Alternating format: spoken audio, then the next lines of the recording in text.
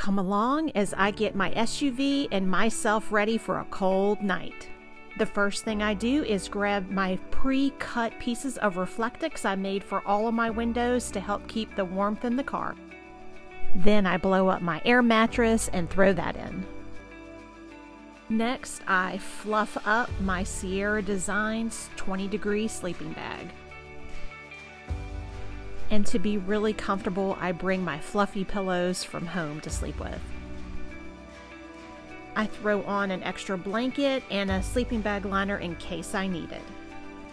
A USB chargeable hand warmer and a hat are a must for me.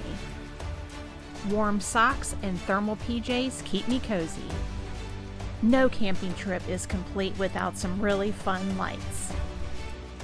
Good night, stay warm, and follow me for more tips.